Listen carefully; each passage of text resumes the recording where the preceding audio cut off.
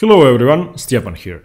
With this video I'm going to go over the Advance Caro-Kann, continuing the series on the theory of the Caro-Kann defense.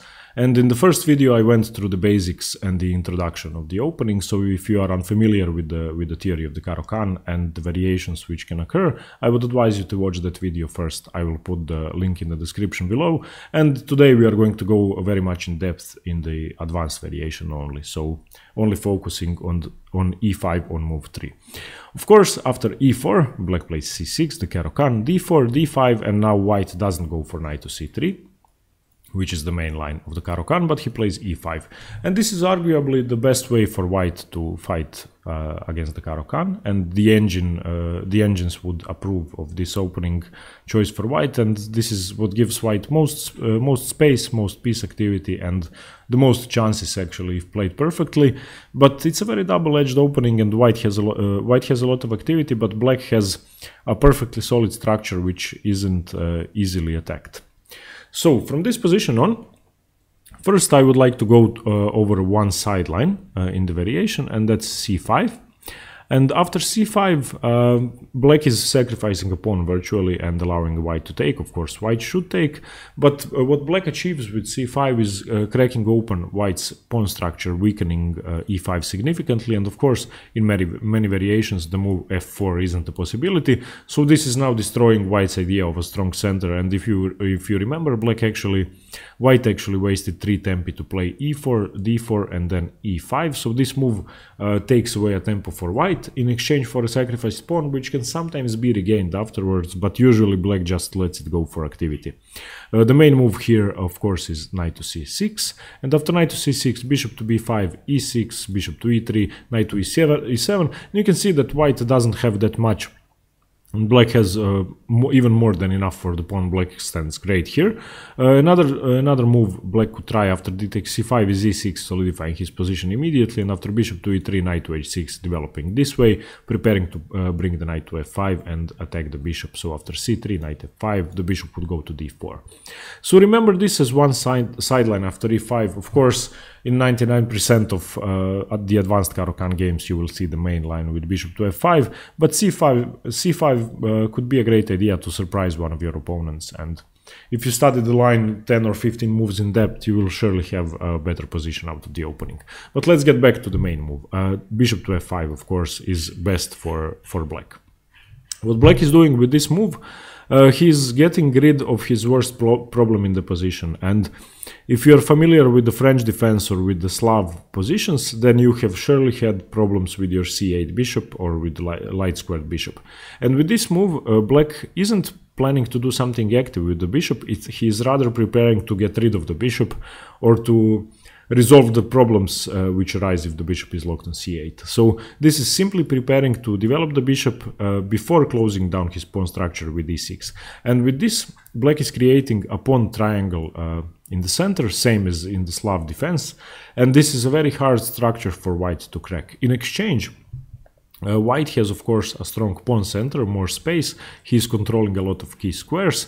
And both sides have chances, but white has more space, more piece activity, and black is much more solid, and his king is usually much safer in a lot of variations. Now, from this move on, this is where the position really branches out. The first 3 moves are what happens in 99% of the games. If it doesn't, then somebody made a mistake, probably. So the main move on move 4 for white is knight to f3. And this wasn't the most popular continuation until the 1990s, when Nigel Short popularized it in his own games. That's why it's called the short variation. Before this, the advanced variation used to be played in a much more aggressive way for white, and white used to attack much sooner. But now this became the most popular way to play, and it's positional maneuvering. White is planning to castle kingside to develop all of his pieces and have a slight advantage in the center. So the game would continue with e6, of course solidifying his pawn structure, closing down the pawn triangle, bishop to e2, preparing to castle kingside, not going for any attack yet, knight to d7 by black. And here on move 5, black doesn't have to play knight to d7. This is just the most active move, because black usually strives to attack the center with c5, break up white's pawn structure, and this doesn't close down the bishop. Of course, another possibility after bishop to e2 is to play c5 immediately, which might be more aggressive than then knight to d7, and after bishop to e3, c takes d4, knight takes d4, knight takes c7 now. Of course, since the knight is attacking the bishop, you don't move the bishop away, you defend it with knight to e7. This is the best possibility, and as we said, if you're black, you actually want to get rid of this bishop because it's staring at nothing for most of the game, and allowing white to take would be favorable for black. If knight f5, knight f5, black would have a solid position. So here, white usually continues with knight to d2, knight b to c6, and now this position is actually okay for black. White has a slight opening edge, but it's great for black. So after bishop to e2, you don't have to play knight to c7, you can play c5. Another possibility is knight to e7, immediately protecting the bishop on f5, but this is the least favorable for black because you are undefending the c5 square, you are blocking your bishop, but it's also playable. All three moves are playable, so this is the position. Castle c5, if black takes, of course, you are temporarily sacrificing a pawn, but white usually plays c4 in this position. And here what you have to remember is that you never take the d pawn, you never play c takes d. This is too weakening for black because you are allowing white to strike at your central structure. You either play knight b to c6, solidifying, or you take d takes c4. And after bishop takes c4, the great thing for black is that white is never threatening to play d5, which would improve his position. So you are great here. If he takes at some point at c5, you're okay. But after knight b to c6, you would actually like white to take on c5 because you will have a lot of activity for the pawn. Another possibility, of course, after knight b to c6 is that white will play d takes c5, and now you just play d4. And you have an advanced pawn. c5 is inevitably falling. It's not easy to defend with b5. So this is another possibility you have to remember. So after bishop to e2, in the short variation, black chooses either knight to d7, c5, or knight to e7. As I said, knight to d7 is the most popular way for black to fight for an advantage and to equalize, and white will castle, knight to e7, knight b to d2, h6, and from this position on, black usually has three plans. One of them is to put the queen on c7, castle queenside, and attack the kingside. Another one is to simply play h6, solidify your position by retreating the bishop to h7 and playing knight to h5, attacking d4. And the third possibility is the most active one, which after white plays knight to b3, is that black strikes with g5. So the move h6 is either preparing to hide the bishop on h7 or to strike on the kingside with g5. And this is the most active way for black to play against the short variation. This is what you have to remember if you want to fight for an advantage with black. And the game will usually continue with knight to e1, queen to c7, and knight to d3, defending the e5 pawn. And what black is threatening in a lot of advanced positions, especially in the short variation, is after c5 to weaken the defense of the e pawn. And this is the common theme in the opening. If black wants, he can even develop the bishop to g7 and strike at this diagonal, and any f4 is too weakening, especially after g5, so you are aiming to disrupt the defense of e5, and it could even be done by f6 and dislodging the pawn this way. So once black achieves c5 and disrupts the defense of e5, black is pretty much winning in the position, and white has to prevent that. And now those are the middle game ideas for black. So if you want to study the opening, I would advise you to look at games of Nigel Short, of course, and his opponents. He played this against Kasparov as well. And of course, David Navarra, who is the most famous Caro-Kann player today. He's a Czech super grandmaster over 2700. You can check out his game against Kasparov in the Singfield Rapid and Blitz from last year. And I think he has over 50 games in the Caro-Kann, so he would be the one to study. But basically what you have to remember in the main line after bishop to e2, that you aim to develop your knights, you don't mind exchanging this bishop, and you will either give it away by retaking with the knight on f5, or you will hide it on h7 with h6 and then play knight to f5, and you are basically aiming to play c5, take here, plays the knight on c6 and weaken e5. So when black starts his middle game plans, it's usually about this pawn, and he will have a lot of pieces attacking this pawn. So this is the short variation of the Advance Caro-Kann. After bishop to f5, the second most common move, which used to be played before the 90s, one of the main exponents of this idea was Alexei Shirov, and you should definitely check out his games. He was one of the most aggressive players with white against the Caro-Kann. The move is knight to c3, and this is the so-called van der Wiel attack. in the Advanced Caro-Kann. And what this does is white is preparing a kingside attack on black, and he's planning to do it swiftly and not give black too much time. Usually this position ends up in black sacrificing a pawn for the initiative on the queenside and in the center, and it's favorable for both sides. Actually, both sides stand a chance. I would say that black is slightly better despite being a pawn down, but anyway. In this position, black of course plays e6. You don't know what white is going to play. The van der Wiel attack is g4, which is the most common idea, but white could still play knight to f3 and go for the short variation. So now g4, this is the van der Wiel attack, dislodging the bishop. You have to play bishop to g6, knight g to e2, and this is now preparing to play knight to f4, attacking the bishop.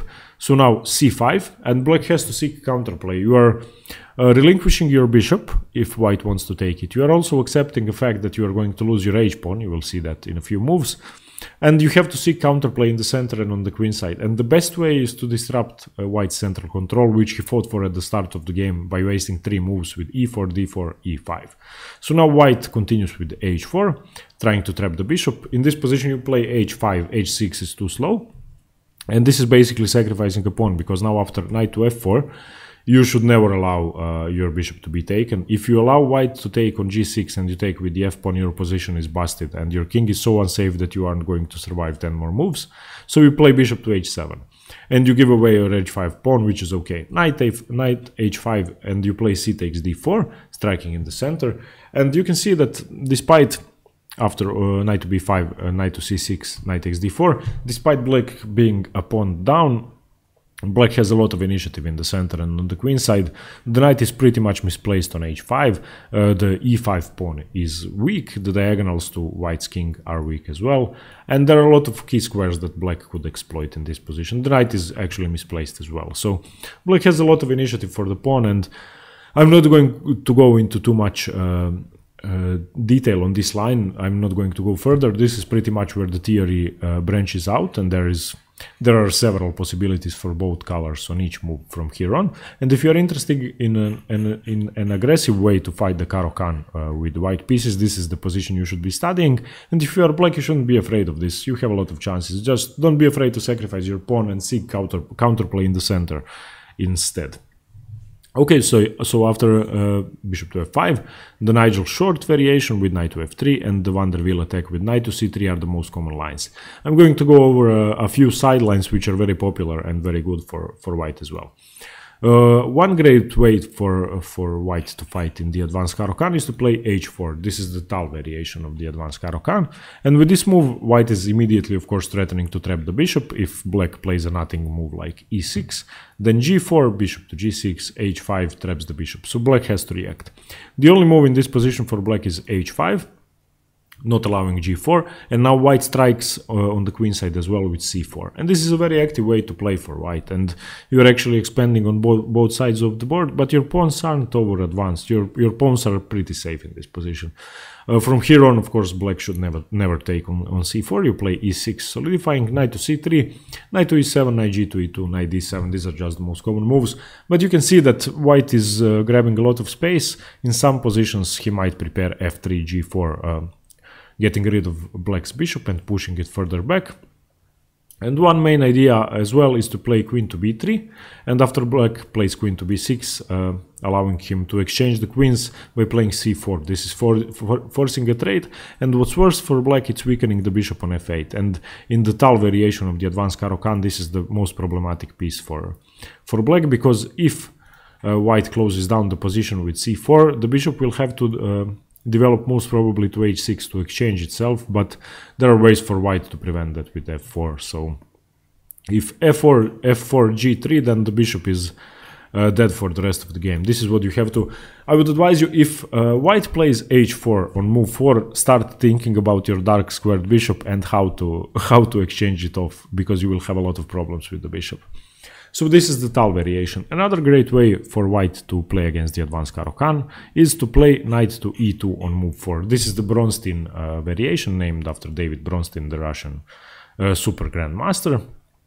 And this position is also very attacking, even though the move might seem passive. The idea is that after e6, and by the way, if you're black, you pretty much have to play e6 on move 4. You have to start developing. The idea is that after e6, white immediately plays knight to g4, challenging the bishop, and after bishop to g6, h4, once again striking on the king side, and after h5, bishop to e2, c5, black 6 counterplay.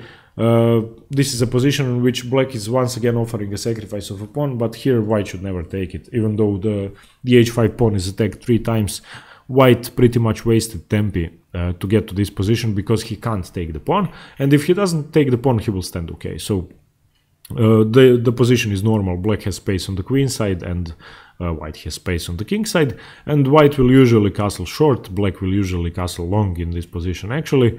And let me just show you why can't the pawn be taken.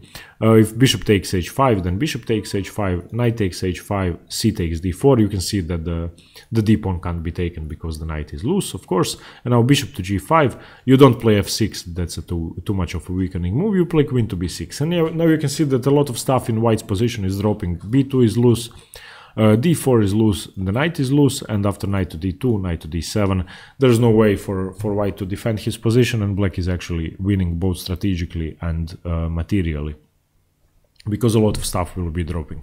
So these are 4 good moves for white. Firstly, the short variation, the most positional and solid way for white to fight the Caro-Kann in the advanced variation. Knight to c3, the aggressive way to play. h4, the tall variation, the most aggressive variation, and the Bronstein variation with knight to e2. This is, I would say, the worst of all 4 common variations against the advanced Caro-Kann. I'm going to show you 2 more sidelines, which aren't that common. First one is what I see often in blitz games, and even 2000 rated players and above play this move. And this move was actually mentioned by Nimzovich. It's in the first book in his the first game in his book My System, where he says that after bishop to d3, bishop takes, queen takes, and d6, black is much better and strategically winning already. And that's partly true. Of course, black isn't winning, black is just equalized on move 3, which is very uncommon. So you managed to get rid of your worst piece, solidify your position, and the only tempo up white has is a queen, which is misplaced on d3. So bishop to d3 should never really be played by white, and despite that, people play it often. And I have seen black actually retreat the bishop in some positions. So if white plays bishop to d3, take the bishop and then play e6 after queen takes, and if you are white, never play bishop to d3. A good move for white to play as a sideline is to play c4 on move 4, and this might be actually a surprise to black, and this is a great way to fight the Caro-Kann. After e6, knight to c3, you only develop your knight after you have moved your c-pawn forward, and after knight e7, queen b3, queen b6, you can see that the position is solid for white, and here you play c5, you initiate the trade of queens, and after queen b3, a b3, you can see what I was talking about once again in this variation as well. Black has a horrible bishop on f8, he will have to develop it either to g7 or to h6 on this diagonal, and what's even worse, white is preparing sort of a minority attack with b4, b5, and weakening and opening up black's pawn structure on the queen side, and this means that the c6 pawn is forever going to be weak. And I would say this position is very favorable for white, despite the engines think this is equal and that black is completely equal. But I think practically speaking, black has a lot of stuff to think about. So if you are looking for a surprise weapon against the Caro-Kann and you play the advanced variation, I would advise c4 on move 4. This is a very aggressive line that not many people know in the Caro-Kann. Okay, this is it. I'm not going to go into too much more detail. Just remember that bishop to f5 is the main move. A sideline for black would be c5, the botvinnik-carls defense.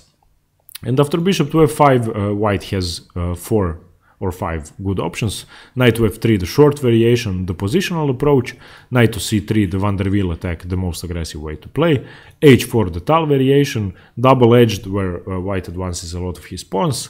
Bronstein variation, a good way for white to play, but I think this is the worst of all five variations for white. I think black has a lot more chances to equalize here. And c4. c4 is, I think, one of the best ways because not many players with black will know how to react to this variation and what to do with their bishop.